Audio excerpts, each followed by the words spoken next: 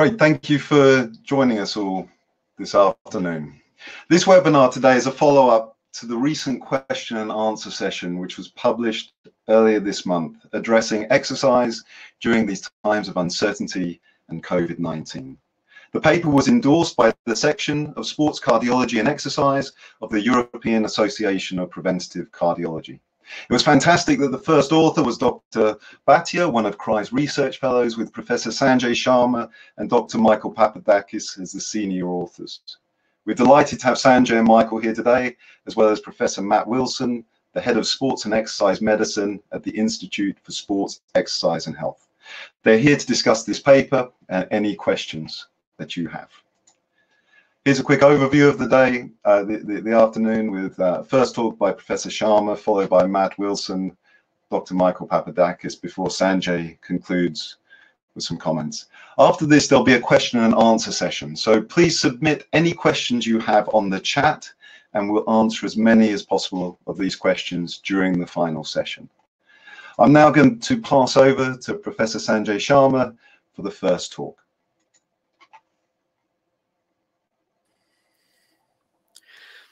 Good afternoon, everyone, and thank you, Steve. I'll be speaking to you about exercise in the COVID-19 era, facts and fiction, and I will focus my talk primarily on the cardiovascular system. The objectives of my talk are as follows. I'm going to describe the effects of COVID-19 infection on the heart. I'll then discuss the effects of exercise on susceptibility to infection. I'll go on to describe the effects and consequences of myocarditis in athletes. I will then highlight the challenges of diagnosing myocarditis in asymptomatic or mildly symptomatic athletes who may have had COVID-19 infection. I will then provide a rationale for who should be investigated with respect to their cardiovascular system, and finish by delivering advice for individuals training for future endurance events. COVID-19, as you all know, is caused by SARS coronavirus type 2, which is highly infectious and has infected almost 8 million people worldwide and killed almost 440,000 people. So it's highly infectious. In the vast majority, it causes a relatively mild illness, but it can cause debilitating symptoms in 15%, result in a critical illness requiring advanced life support in 4%, and cause death in around 2%. The overall mortality is much higher in those who are old, obese, have high blood pressure, diabetes, or cardiovascular and respiratory comorbidities. Now, we'll be talking about young athletes mainly, but it's important to recognize that there are many people out there that jog and cycle on a daily basis who have some of these comorbidities, such as obesity, hypertension, and diabetes. And around 40% of those people who engage in mass endurance events are usually in their 5th and 6th decade. As far as the cardiovascular system goes, there are concerns that COVID-19 does affect the heart, and this is based on several studies showing elevated concentrations of serum cardiac troponin in individuals who are hospitalized. Approximately 25 to 30% of people admitted to hospital have raised troponin, and people with raised troponin often have a higher risk of adverse events, are more likely to undergo mechanical ventilation, and die. We don't quite know the precise mechanism for raised troponin in COVID-19 infection because we have not been able to do the precise investigations such as coronary angiography, cardiovascular magnetic resonance imaging scan, and endomyocardial biopsy in all these hospitalized individuals. But there is definitely a correlation between the severity of illness, high troponin, fever, and raised inflammatory markers, suggesting that the high troponin in the vast majority of patients represents a systemic response to inflammation. Of course, there's the possibility that the virus itself may infect myocardial cells and cause inflammation. The stresses of the illness may result in a stress-related cardiomyopathy. Hypoxemia due to respiratory involvement may cause demand hypoxemia and myocyte necrosis. Ongoing ischemia causes pulmonary hypertension, which puts a massive load on the right ventricle and can cause right ventricular ischemia, resulting in troponin leak. Thromboembolic disease in the lungs can also cause similar problems. Some of you listening today will have underlying cardiovascular conditions, particularly the young. And in this particular situation, of course, if you've got something like long QT syndrome and you're admitted to hospital and end up being a research patient for several drug therapies, it's important to recognize that some of these drug therapies can prolong the QT interval and cause fatal rhythm disturbances. Some people may have Brugada, and it's well recognized that very high fevers associated with any viral illness can precipitate fatal rhythm disturbances. But of course, the main concern in relation to exercise is myocarditis. We know that people who develop myocarditis can make the illness much worse if they continue to exercise and can accelerate the development of arrhythmias, sudden cardiac death, and even heart failure. But before we start getting too worried about it, I'd like to talk about the benefits of exercise and some of the advantages that exercising people actually have, particularly as sport is about to return and the ready availability of nucleic acid tests and serology means that we will identify several healthy people who had very mild or no symptoms, which may cause anxiety about the possibility of myocarditis. But exercise has numerous benefits. It reduces obesity, means that you're less likely to be diabetic if you exercise. You're protecting yourself before you start. But exercise also causes a release of myokines from the cells of the skeletal muscle, which actually help in reducing inflammation in the body. If we look at exercise and immunity, we know that people who exercise moderately for up to 60 minutes, for 3 to 4 times per week, they actually have a stronger immune system. They do this by increasing the number of neutrophils and other white cells that fight infection, and also increasing chemicals in the body that actually attenuate inflammation. So people who exercise regularly have a better humoral response. Apart from boosting the immune system, moderate exercise prior to a viral infection is associated with better outcomes. Indeed, during the 1998 Hong Kong flu, people who were active were much more likely to survive than sedentary people.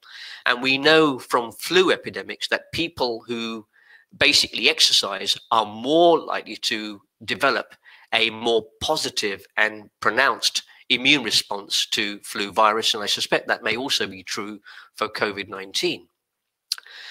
So here is the relationship between exercise, immunity, and infection. And you will see that people who exercise moderately for about 60 minutes reduce their risk of an upper respiratory tract infection by around 40 to 50%. Now, clearly, I'm not talking necessarily about elite athletes, but some of you have been at home, either being furloughed or being forced to work from home. And some of you are probably doing much, much more exercise than you were doing during work. Now, if you are performing much unaccustomed exercise, this could cause metabolic, physiological stresses to the body, and these stresses increase the concentration of hormones like cortisol and adrenaline, which can cause immunosuppression.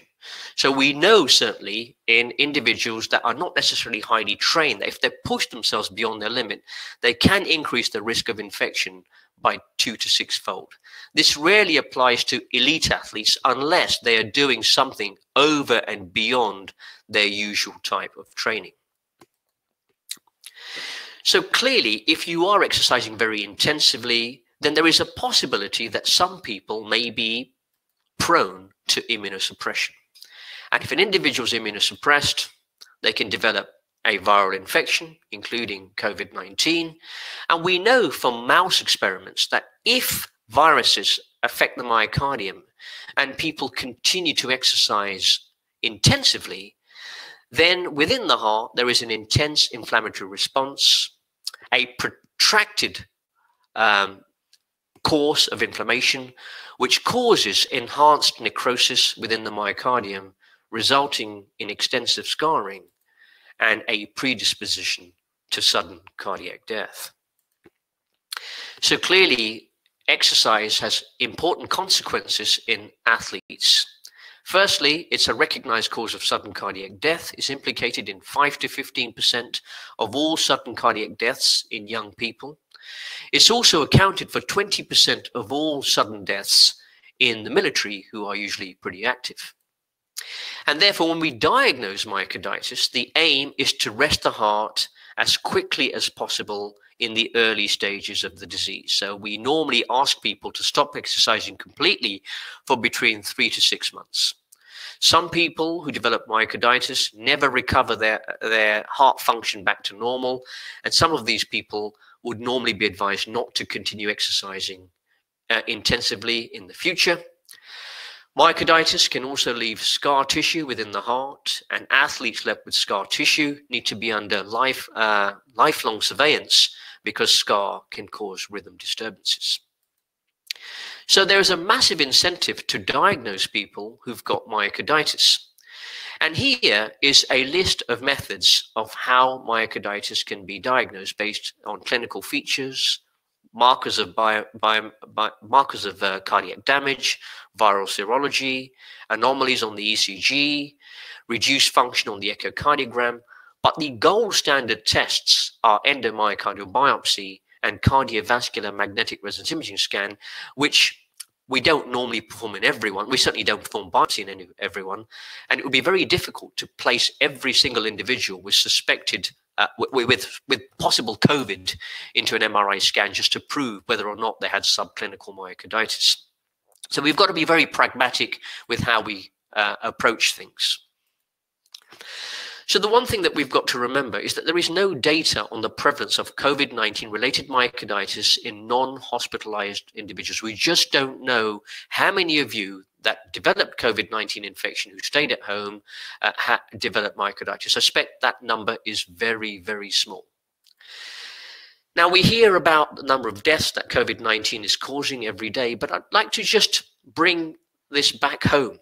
The number of deaths in the young in the UK is exceptionally rare. In fact, the number of deaths in individuals aged between 0 and 19 is only 0.1%, and the number of deaths in individuals aged under 40 years old is only 1%. So this is mainly a disease that kills older people and people with cardiovascular or respiratory morbidities rather than young, healthy individuals that exercise on a regular basis.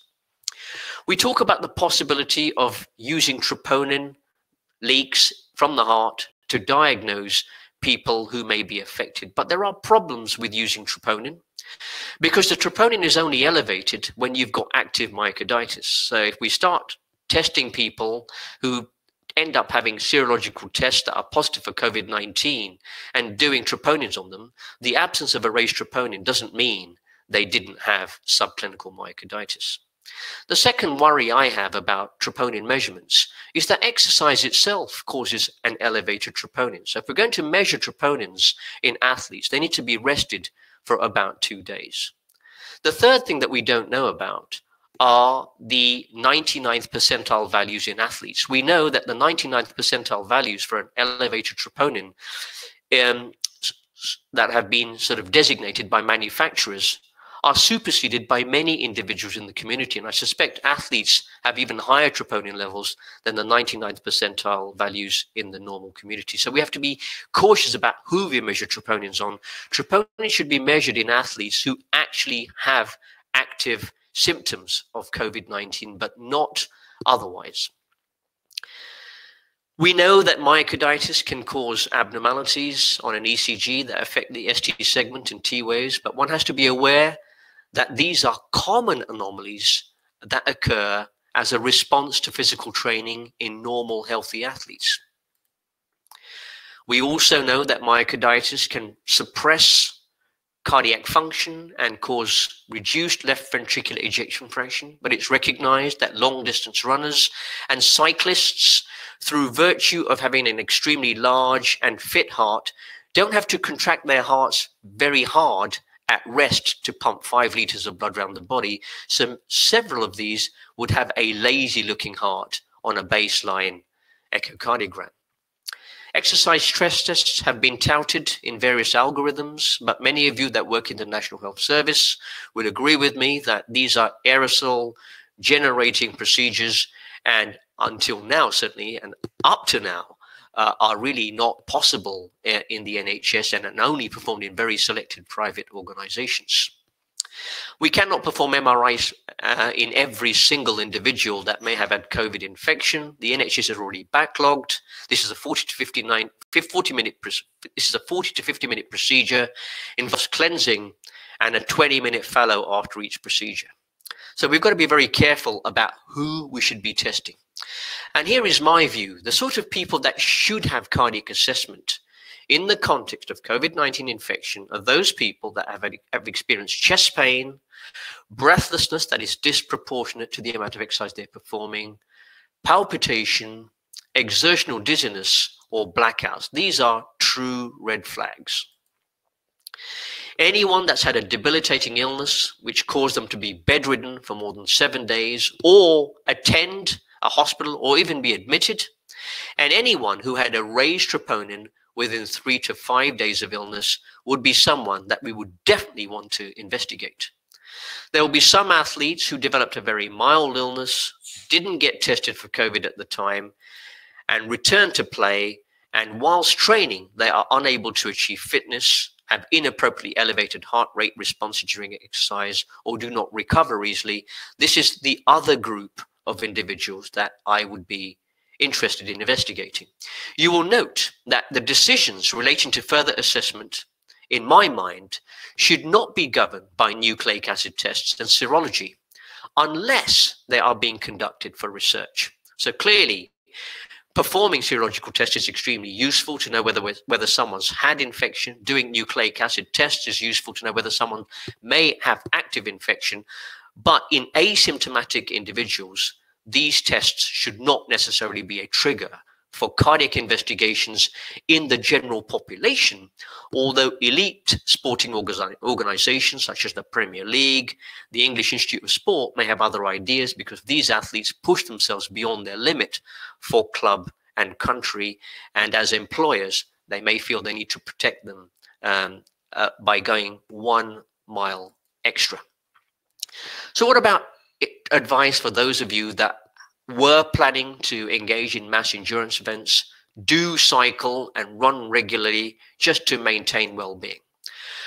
Well, in all of you, provided you're asymptomatic, I would maintain social distancing and good hand hygiene as stipulated by the government. Ensure that you get adequate sleep, nutrition, hydration, and relaxation strategies to protect your immune system. There is certainly evidence that vitamin D and zinc supplements also promote humoral immunity. If you are increasing your exercise loads because you're hopeful that something like the London Marathon will go ahead in October, then I would use small increments when changing your training loads, typically less than 10% per week. I would monitor yourself for early symptoms and signs of overtraining and illness. And clearly, if you're feeling run down and under the weather, I would actually stop exercising for about 7 days before resuming again. Avoid intensive training if you're ill or are experiencing the early signs and symptoms of an illness. Clearly, we've got more ready availability of nucleic acid tests and serology, and you may be in a much better position now than you were 2 weeks ago to find out whether you're actually infected or not. And with that in mind, I'd like to pass over to the next speaker, but I'd also like to thank Dr. Gatti for her help with a couple of the cartoon slides, and I'm very grateful to her. Thank you very much. Thank you very much, Sanjay. That's a brilliant talk. Just to reassure you, there is a plan to have the presentation available live after this is completed, hopefully by Wednesday. Also, if there are any questions, please try and be specific with the questions, because it might be difficult to track when that question was asked at the point of the presentation. So as much information as possible for any questions which you're asking. Now, I'd like to now invite our next speaker, Professor Matt Wilson, to give the second talk that we have today.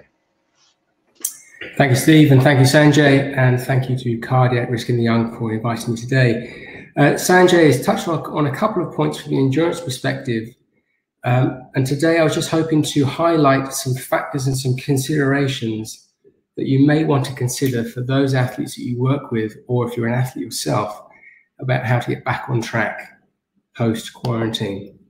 I have no conflicts of interest, and our learning objectives are just to put some contextual factors behind this and to try and put some ideas into your mind just to ensure that we are potentially reducing the injury and illness burden. So for those of you working with athletes, I'm sure that for the elite proportion, you're well aware of this document from the DCMS on supporting the elite athletes return to competition, both from a sporting clubs and federations perspective, but also from a venue perspective. And I think there are some important lessons for those of us working with community athletes, myself as an adolescent rugby coach, but how we can support the lower tiers of sport return to play. So this is a good document that I would say that point you towards to help support some of those decisions. But I think this is an excellent document from Keith Stokes's group, which is for us to put an effective return to play strategy in place. We really do need to understand the type of athlete that we are working with. And that may be athletes who've developed illness and injury during the quarantine period, those athletes that have a illness and injury leading up to the quarantine period who may not have been able to access adequate medical provision. Part of the group that Sanjay just spoke about are unfortunately a proportion of athletes who have developed COVID infection.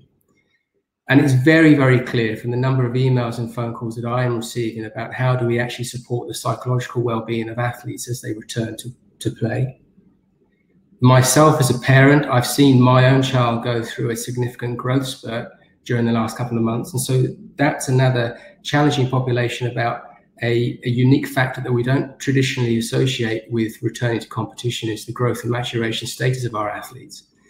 And there will be a significant proportion of people who were severely injured prior to lockdown. And how do we actually support those athletes return to competition?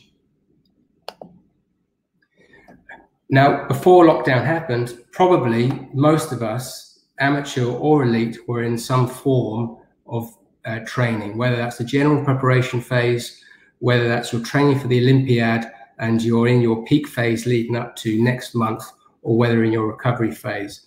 But essentially, the complexities about how we guide return to play invariably mean, where do we want to get to? What is our goal? What is our ambition?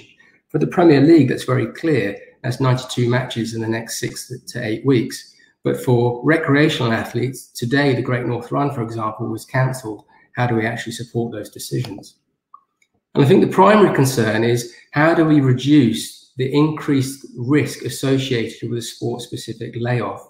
We know that skeletal muscle is particularly susceptible to disuse, and tendons don't also like this, particularly from a tendon stiffness model in a relatively short period of time. And we can learn lessons, and there's a great study which has been discussed quite a lot over recent months, and that is the NFL lockdown. So due to some various contractual disputes, there was a period of time in 2011 where NFL players were actually barred from any kind of S&C, coaching, medical care for about a 14-week period, not too dissimilar, or maybe just a bit longer than what we're facing at the moment. Pre-season was very short. However, when season did start, there were 12 Achilles tendon ruptures in the 5 weeks following lockdown. Traditionally, tendon ruptures would be in the range of about 4 to 8. Me, personally, our facility, we've been dealing with a couple of tendon ruptures in football players who've returned to play in the last 2 weeks. So we do know that this is going to be an issue. And for those of you that are following and keeping an eye on the Bundesliga, we've seen that an increased rate of injury in that cohort. So it is something that we are acutely aware of. This is the Liverpool fixture list for July, and we can see that actually congested fixtures are also an issue.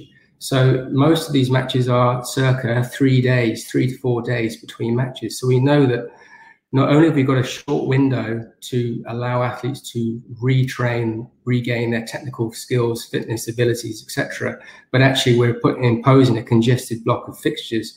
So essentially, squad rotation and maximizing recovery strategies is going to be key.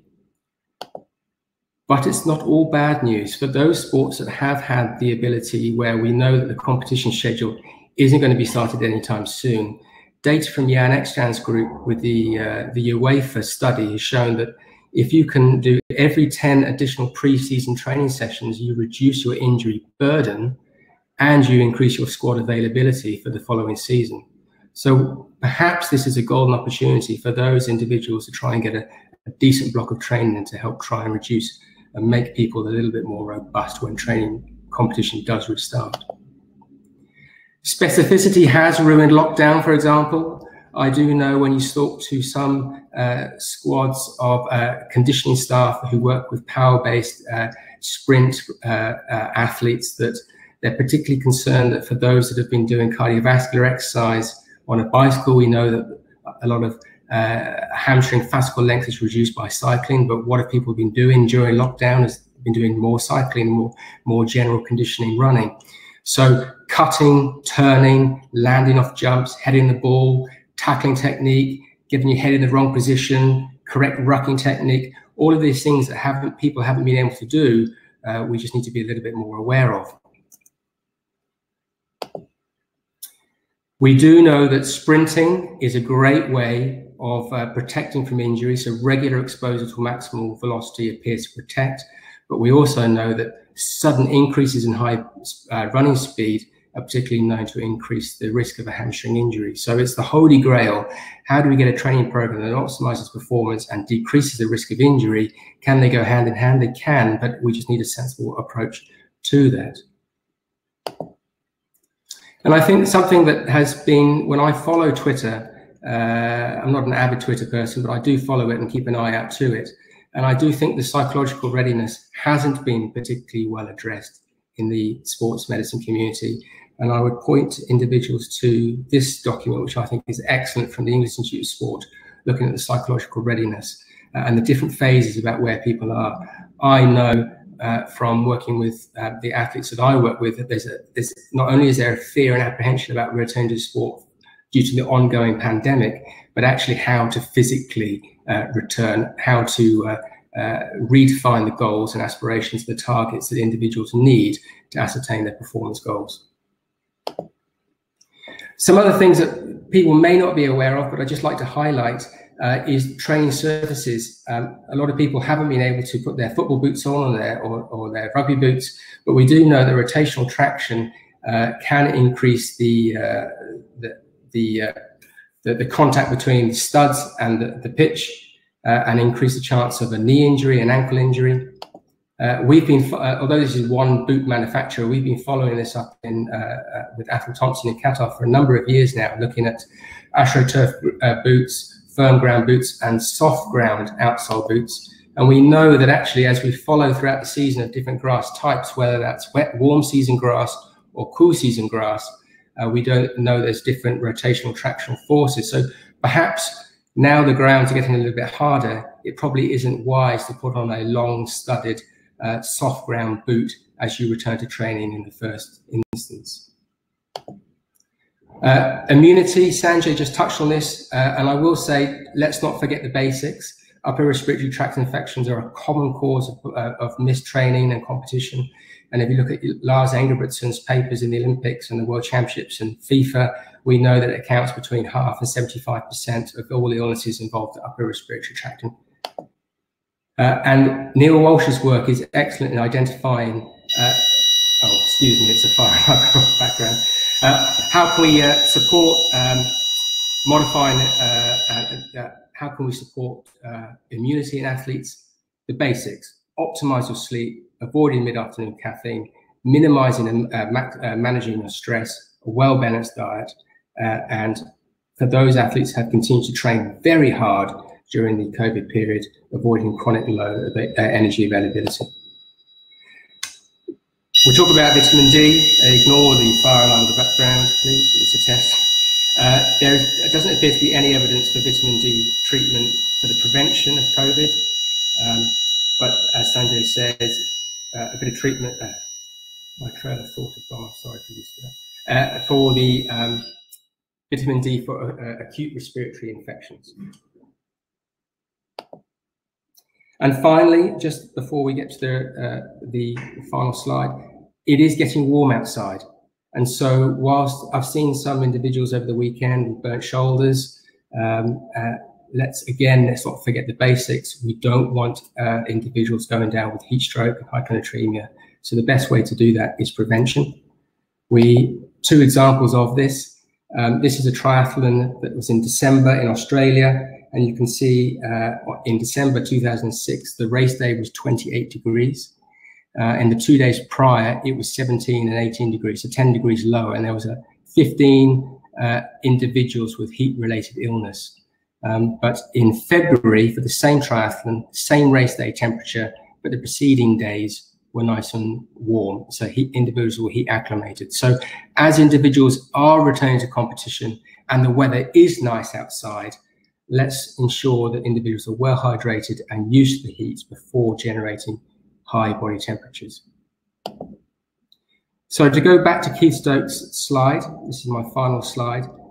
If you are an individual who wishes to return to play with or without COVID, you're in this phase where probably you're likely to be under a physician's review.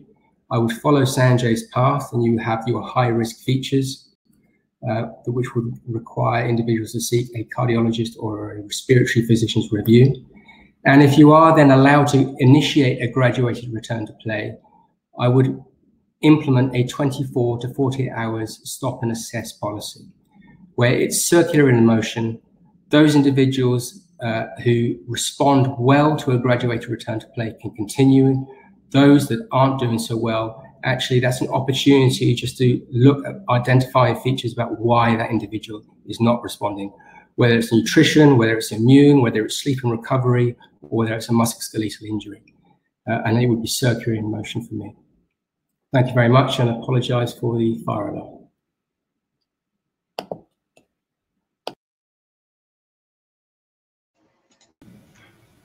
Thank you very much, Matt. Brilliant talk.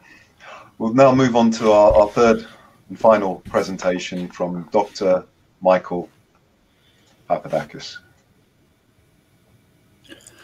Thank you very much, Steve. And over the next 10 minutes, what we'll try and cover is give you an understanding and hopefully also provide some critical appraisal of the recommendations for cardiac evaluation prior to return to sports in the era of COVID-19, who should be evaluated and how. Now, obviously, whether we do a cardiac evaluation or not will depend on two things. The first thing is it necessary? And the second thing, if it's necessary, is it feasible? And both those questions have partly been answered by Professor Sharma's talk already. So what you've heard already is that we know that COVID-19 can impact on the heart on multiple ways. The dreaded outcome is myocardial necrosis, inflammation, and myocarditis. And we also know that up to 30% of those admitted to hospital may have an elevated troponin, and troponin is the cardiac enzyme we predominantly use to diagnose myocardial injury. So there seems to have a significant impact in the heart, and as such, that seems to justify, at least in some individuals, screening or cardiac evaluation prior to return to exercise. Now, if it's necessary, then we need to address whether it's feasible. And for that to be feasible, we need to have the right test to detect the condition we're looking for. And in this particular case, myocarditis. And we've heard already that, yes, the tests have some limitations, but most of our tests are able to detect myocarditis in one way or another. Once we identify someone as well, we need to be able to manage them, and there are protocols not only for treating myocarditis, but also treating athletes with myocarditis. And then we need to answer the question as whether test is safe during the pandemic, and I think the honest truth is that probably not in the beginning, but it becomes safer and safer as we get used to the new situation. Are there enough resources in terms of testing facilities? but also the expertise to interpret those investigations. And then there will be a cost involved, obviously. And as you can realize from all those tests, it's not going to be an all or nothing answer. It's not going to apply in the same way for every country or every sporting organization. Now, before I go to the actual protocols, I also wanted to come back to the question that Professor Sharma mentioned, whether it's necessary to test all athletes to diagnose or to see whether they're immune to COVID-19. Now, just to remind everyone that we've got essentially two types of tests. One is a nucleic acid test that we try to detect the viral acute infection through a throat or nose swab. The other one is an antibody test, and we've got IgM antibodies that are usually produced quite quickly by our body, and they're taken to mean acute infection. And we also have IgG antibodies, which are produced 1 to 3 weeks after the onset of symptoms, and we usually interpret them as meaning past exposure. It's also important to highlight that specifically for SARS-CoV-2, although there is an assumption that we get some immunity as proven by the IgG antibodies, that's not proven. So IgG antibodies do not equate immunity, and therefore all necessary precautions should still continue. Now, the answer to the question is that we don't necessarily need to do COVID-19 testing, although it can be very useful.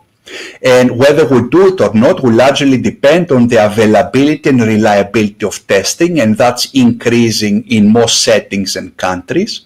It may be specific to the circumstances. For example, it's completely different to consider an amateur athlete who wants to go back to his regular cycling compared to a football team that wants to go back to retraining and competitive games. And at that point, the nucleic acid test may be also useful to detect asymptomatic carriers who still have the ability to infect other individuals. And we also need to remember that prevention of infection is not just about the players themselves, but also the supporting staff, whether that's physio, medics, cooks, and anyone else who's supporting them during their training. Now, this is the first protocol that was published by the Italian Federation of Sports Medicine. And I'll just briefly run you through it. So at the top, it starts with, you can see that it's very test heavy for COVID-19, despite the fact that I just told you that it may not be absolutely necessary. So what our Italian colleagues suggest is that you do your throat or nose swab, and if that's the negative, then you proceed to antibody testing. Now, if you follow the middle column that says IgG negative, IgM negative, which means someone who has never been exposed to the virus, as both tests are negative, then they still suggest investigations as per group 2 at the bottom of the slide. So essentially what our Italian colleagues are saying is that all athletic individuals should undergo comprehensive cardiac evaluation, irrespective of whether they have ever been exposed to the virus or not. And obviously a lot of you will be wondering whether that's feasible even for the most well-off sporting organizations. Now, for group 1 that you see there, which includes athletes who either have evidence of past exposure, you'll see that they not only they suggest history, physical examination, ECG, echo, exercise test, and blood test, but they go further to include Holter monitoring as well as further investigations for potential lung pathology. Now, this is the second protocol that has been suggested, and this comes from experts from the American College of Cardiology. And because this slide looks quite busy, I've tried to simplify it for you. So again, what our American colleagues are saying, similar to the Italian colleagues, is that you have to start with a swab. So you have to test whether someone has an acute infection. And if they're swab negative and asymptomatic, then no limitation and no further investigations. If they're swab positive and asymptomatic, the suggestion is that they should stay off exercise for 2 weeks in order for them to have the time theoretically to become negative, but no need for cardiac investigations. But if they become symptomatic, irrespective whether they've got mild or severe symptoms, everybody should be testing. And the minimum testing that they're suggesting is a troponin, a 12-lead ECG, and a transthoracic echocardiogram. So this is a bit of a more conservative approach in that they don't say that all athletes should be testing, but still athletes who have symptoms should be tested irrespective of the severity of the disease. Now, the protocol that this webinar originated from, which is our proposal for cardiac evaluation of elite athletes prior to return to competitions, is a protocol that aimed to be very widely applicable, and that's why we didn't just reach a consensus within our group, but we liaised with international experts around Europe and even further. Now, we tried to take a pragmatic approach, and on that pragmatic approach, we had to balance the scientific evidence that suggests that there may be an impact of COVID-19 on the heart. But remember what we have already said, that they likely to have a significant impact on the heart will be in the most severely affected cases, not every athlete and not every athlete who developed some symptoms. And then we had to balance that with the feasibility and potential limitations of actually being able to do tests for COVID-19, as well as limitations and availability of cardiac testing, as well as expertise.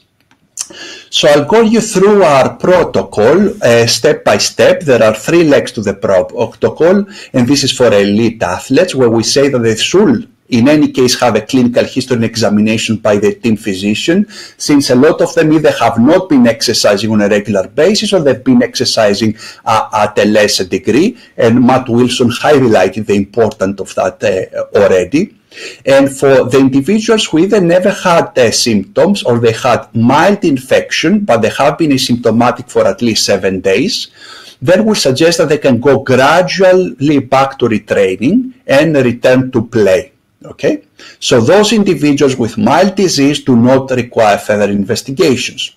And you may ask, how do you quantify mild disease? And for the purposes of this particular protocol, it's individuals who did not end up in the hospital because of COVID-19, those who had a short illness defined as less than 7 days, those with no debilitating symptoms, so they were not bedridden because of the disease, and those who didn't have symptoms convincing of acute myocarditis.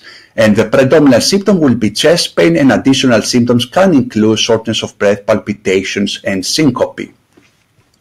Now, the middle group is comprised by individuals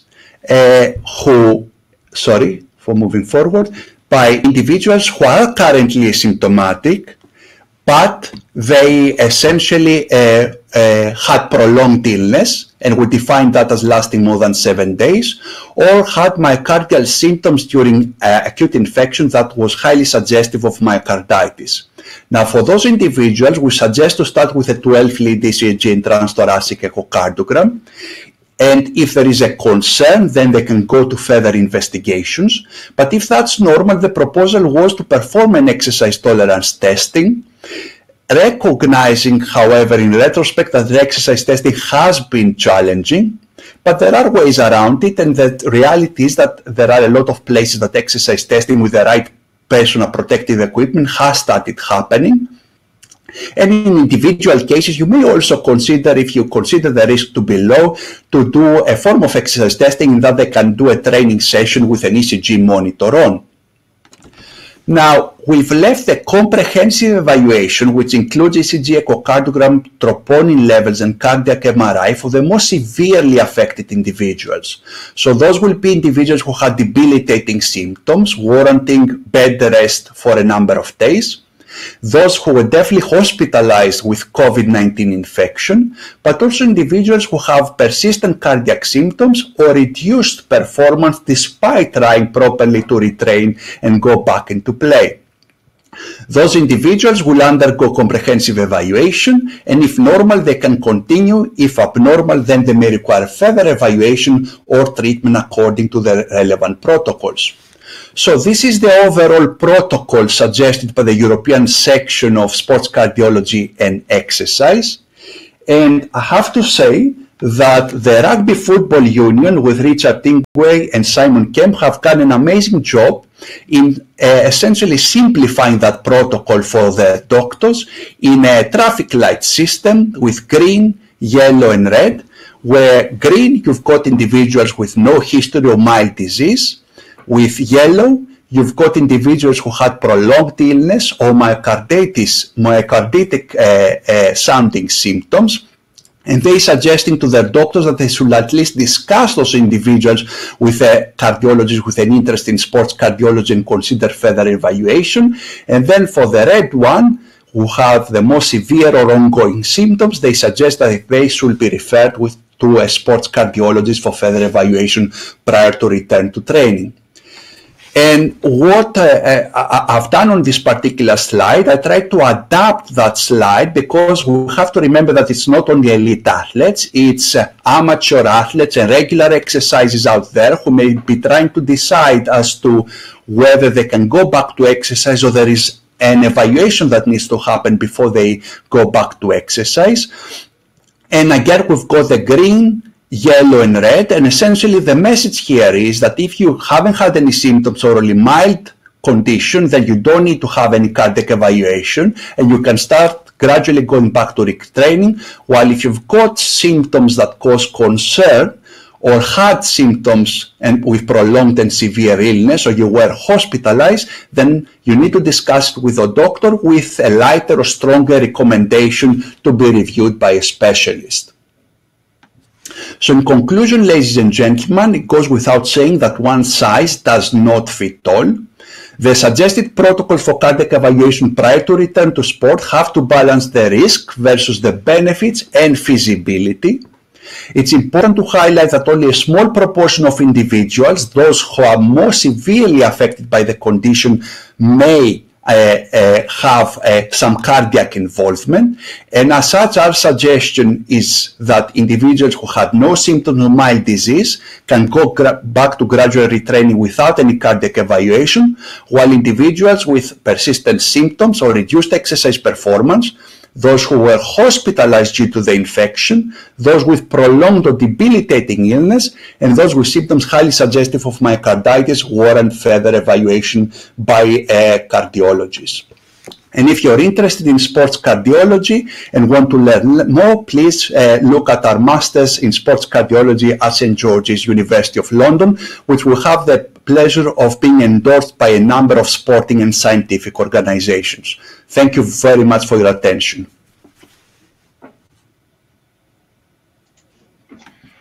Thank you, Michael. That's another fascinating talk. If I'd now like to just invite Professor Sanjay Sharma just to give some concluding comments. Thank you very much again, Steve. Well, it's been a really certainly interesting for me to listen to Matt and Michael today. But, you know, for me, the COVID-19 pandemic has really seen some very unprecedented times in sport, with so many major events such as the Olympics being cancelled over the past 4 to 5 months. Clearly, as elite sport returns, and with data suggesting that there is a high prevalence of cardiac involvement in hospitalized individuals, there is some concern about the risk to athletes. Matt has also pointed out that apart from the cardiac and respiratory risks, there are other risks of injury amongst individuals that have not been able to train properly. Also, the other factors that may promote injury, such as a very heavy training program, which may also have adverse psychological effects in some of these sports people. But the one thing that is very clear is that there is uncertainty about how we're going to do things. You have learned from Michael Papadakis today that the protocols vary. Some people feel that all elite athletes should have cardiac investigations and quite extensive cardiac investigations, whereas our protocol is much, much more pragmatic and probably more realistic, that suggests that in the vast majority of individuals, COVID-19 infection is likely to behave as flu, And the vast majority of people with mild illness probably will not have any adverse events. And that's evidenced by the fact that we haven't had many deaths in people aged below 20 years. I'll state again, 0.1% of deaths occurred in that age group. So I'd like to hand over again to the moderator and allow the audience really to pose some questions. But before I do so, I would like to thank two members of our team, our junior and new CRY research fellows, Raghav Bhatia and Sarandeep Marawaha, who were really instrumental in developing our protocol at St. George's Hospital. So thank you both for your help, and I'll hand over to the moderators. Wonderful. So I think if we all stay on our videos, and then I'll start shooting some questions that I've got, and we've got plenty of questions from the audience here. So shall I start with Professor Sharma and ask you, the audience is asking, is there any gender predilection, or is gender relevant to the severity of COVID-19 and to exercise recommendations regarding screening for cardiac involvement?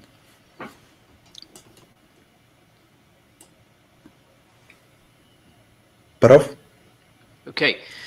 Well, the one thing that is definitely factual is that if we look at mortality with COVID-19 infection, it's definitely higher in the male sex. There is no doubt about that. So I think gender may be relevant, and whether this is because males may have a high concentration of ACE2 receptors that allows the virus to enter the cells. As far as screening for cardiac conditions, I think it would be discriminating to say that women should be treated, certainly female athletes should be treated differently to male athletes. And I would say that we should treat everyone the same. I think we should maintain the pragmatic approach that the investigation, certainly the cardiac and respiratory investigation, should be confined to those athletes that actually have the red flags that have been alluded to by myself, Michael, and Matt. Thank you very much. And can I just ask Matt, Professor Sharma mentioned about the elevated heart rate, and the audience is asking, when athletes go back to retraining, what's actually an elevated heart rate? When should you get concerned, and what should you do about it? Matt, we can't hear you. I turned it off because that damn fire alarm, I'm sorry. Well, first of all, if athletes have had a period of deconditioning, probably their heart rate response to normal exercise might be slightly exaggerated. And if it's warm outside, their heart rates will probably be slightly elevated on top of that. However, most will have an understanding about what their resting heart rates are when they wake up in the morning. So if their heart rate is 10 to 15 beats higher than what it normally is, and they are feeling under the weather, that's normally a pretty good indication that there might be something underlying that's ongoing. But the other avenue is that if athletes have returned to competition and they are feeling chest discomfort, palpitations, chest pain during exercise, that is also a red flag for us. And invariably, they probably might not have pushed themselves that hard during lockdown training in isolation. It is when they go back to competition, they're amongst their peers, they are pushing themselves harder than ever, like they would do after a normal pre-season, that these symptoms may come on. I don't know if Sanjay's got anything to add to that. No, I don't really. I absolutely agree with you. Wonderful. So let me move to the next question, and relates Professor Sharma to the mention of shortness of breath as a symptom for concern for cardiac involvement and myocarditis. And I would like both you and Matt Wilson as well regarding as to what significant shortness of breath, how worried and when should we be worried. And also the audience is mentioning that they've seen athletes that they tend to become a bit out of breath towards the end of their illness and then gradually recover. When should you actually refer to a cardiologist? Well, I think the point really was not just the breathless. It was breathlessness that is disproportionate to the amount of exercise being performed. Now, most accustomed athletes certainly know what their functional capacity is like and what their capabilities are. So if an athlete is going up a hill and is panting for breath midway up the hill, and they wouldn't have normally done, if that happens once or twice, that for me is breathlessness that is disproportionate to the amount of exercise being performed. I should point out, of course, that there are multiple causes of breathlessness in relation to the COVID pandemic, and it can't all be attributed to myocarditis. One has to worry about the respiratory involvement. Also, the fact that the virus may cause bronchospasm, resulting in asthma. And so there are other things that need to be considered apart from myocarditis. But the key is breathlessness that is disproportionate to the amount of exercise being performed for that particular individual. Anything to add, Matt, regarding someone who going back into training? Well, asthma is particularly prevalent in endurance athletes. We know that. And so, you know, athletes who are coming out of it, if they need a treatment review, they need to have their management optimized accordingly. It's the fundamentals that you would do with that anyway. But I know that James Hull at the Brompton has, at his recent RSN medicine meeting, talked about respiratory involvement and the downstream pathway that he would look to have for respiratory issues. So I wouldn't be afraid to search that up. I would say that there is a category that we missed out here to highlight, and that would be the Paralympic athletes. And I know that the IOC are having a COVID Paralympian special on the 17th of June. So for those people at home, perhaps type in IOC COVID Paralympian 17th of June and you'll see that come up. And that's one cohort that shouldn't be neglected, of course. Thank you very much. And can I just move to the next question? And I'll ask both of you, actually. The question is, how much or how intense does one have to exercise before getting some troponin rise? Based obviously on what Professor Sharma mentioned about the challenges of identifying what's the underlying cause of troponin. Well, I believe there are several factors that determine whether you're going to get a troponin release or not.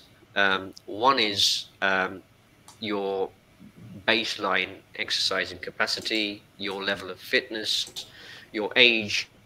But this is a question of not one size fits all. Let me give you an example of a Premier League team, for example, where 36 odd people had their troponins tested before they returned to training.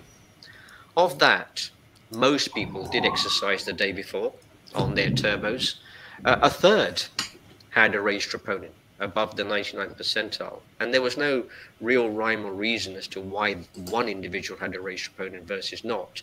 But there is data out there that even short distances such as running 5Ks, 10Ks, or even a long distance walk can result in troponin leak in some individuals.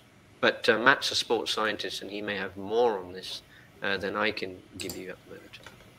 Not really. I suppose the thing to consider then is the time course of troponin back to baseline, shall we say, and the difference between a physiological versus pathological troponin rise. Nothing to add more than Sanjay. Okay, and as you can imagine, a lot of people are asking about exercise testing in the era of COVID-19. So what has been your experience? I guess that's directed at me. Well, let's just, we're talking to a very broad audience. There may be some elite athletes in this audience. There may be some weekend warriors in this audience. There may even be some healthcare professionals, including individuals that are gatekeepers for exercise stress tests on the NHS. So if we just put our doctor's hats on here, pure for the whole community, then then exercise stress tests at the moment are considered as aerosol generating procedures. Puffing and panting during an exercise stress test could potentially release a lot of virus in the atmosphere in an aerosolized form, and in a hospital environment could infect staff and other individuals, and therefore most hospitals in the NHS are not conducting exercise stress tests at the moment. Clearly, elite athletes and certainly individuals in whom there is suspicion of myocarditis would be candidates for an exercise stress test. I suggest that these tests are performed at centers that have been designated. There are certainly some private centers are doing it. It's absolutely crucial that governance procedures are in place, truly to protect the health of the supervising consultant, to wear adequate PPE, to make sure that there are procedures in the room that can actually get rid of the aerosol quickly, and there is a cool-off time in any room after an exercise stress test in a suspected individual is performed. But having said that, some of this may all be academic, because a lot of elite sports, certainly if there is a suspicion of COVID-19, will almost certainly want nucleic acid tests and serology before placing an athlete on a treadmill. And the vast majority of athletes that I have supervised, I have known their COVID status before they get onto the treadmill. Your experience, Matt? Snap, identical. If we know what their status is, that helps in the decision about whether the test goes ahead. But in terms of SOPs for sterilization, they've got to be absolutely spot on. PPE procedures, the AC in the room, minimizing exposure of individuals walking in and out of that room. So doffing and donning, it's got to be standardized and absolutely bang on, but it's not an insurmountable challenge. So I think the bottom line is that it's happening. It's likely to happen more and more as we're getting used to the situation. Hopefully it will start happening as well within the national health system. Now, can I just bring in the conversation Steve as well? And Steve, I've got a number of questions from different sources, from cricket, from rugby, from some CRY volunteers, and they're asking, when is it likely that the CRY screening, since we're discussing about screening, may come back? And they also highlight the fact that although games even for rugby may not have started, still retraining has started, and they need to be able to screen their athletes as they usually do. Yeah, so I think they're great questions. I mean, I don't have an exact answer right now. There are so many factors involved with us starting screening. On one hand, we've got private screenings like the work we do with rugby, cricket, football. Now, those events are much easier to control. They'll have procedures in place to manage their athletes, and it will be their venue, their facility, so we'll be working in their environments and invited in to conduct those tests. Those are quite in contrast to our public screening events, where we're often using facilities of other venues who have their own risk assessments. We have to be clear that the public want to start engaging in screening. Are we going to be able to manage social distancing within the screening program? That's a major question.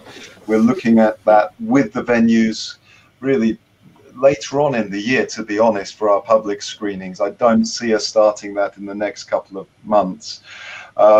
We also have to have the right PPE for all our staff conducting the screening. And then there are questions about whether we can continue with our current model, which is where we do the ECG.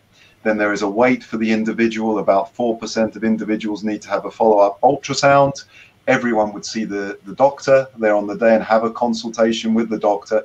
So we're also looking at whether that is the correct structure in the current climate, because quite possibly it might be a time to revert to an ECG only screening, where it's going to be much easier to manage any risks associated with COVID, as opposed to the more in-depth consultations. I think that a major factor is whether we can go into those venues, though, for our public screenings, because hospitals, where we conduct screenings, GP surgeries, all of these environments are having to look at different structures for bringing their patients back in a safe way, and they may not be wanting the additional numbers of people coming in who would typically come in from a CRY screening.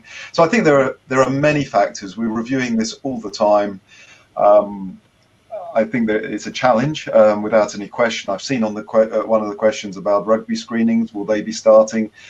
I don't really see any reason why they can't, because it is possible for many more controls around the individuals coming into the screening, as opposed to our public screenings, which actually is more than 90% of the screening we do is for general population. Yes, and I think we'll probably have to review that, particularly for the elite sports, because a lot of the time signing a player as well or something along those lines may be closely related to whether that player has been screened, even from a cardiac perspective. Thank you very much. So I'll just fire a couple more questions before we finish. So Professor Sharma, the audience is asking about influenza and COVID-19. So they're asking, what's the likelihood of myocarditis in COVID-19 compared to the influenza virus, and whether all the precautions that we're taking for COVID-19 should actually be applicable to other transmissible viral infections that may affect athletes.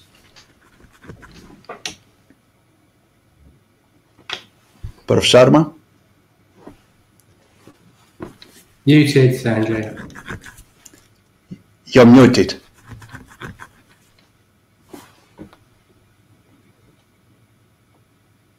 Still.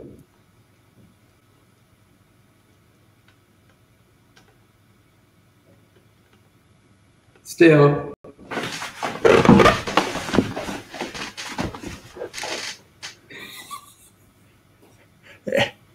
Any views on influenza versus COVID-19, Matt? Oh, well, it's a very good and pertinent question. And from personal experience of having myocarditis, it is bad. So I think the factor for me working with athletes is not to forget the basics and to be rightly concerned when your athletes are showing flu viral-related symptoms. And you should not be training with a flu-like symptoms, and you should be isolating from your teammates, just as you would do if it was COVID. The fact that it is COVID and it has heightened our awareness doesn't negate the basics. The physicians have always been concerned about flu and have always been concerned about myocarditis in this cohort that push themselves and push their heart rates at a very, very high level on a repeated basis.